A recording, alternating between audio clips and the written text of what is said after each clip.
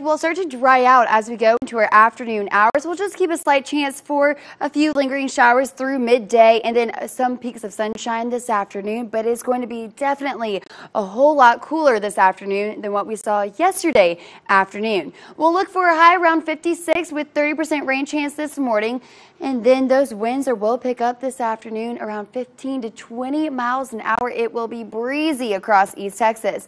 Low of 41 tonight with a 30% rain chance will bring in some more light rain for our Wednesday. Highs tomorrow are going to struggle to make it out of the 40s.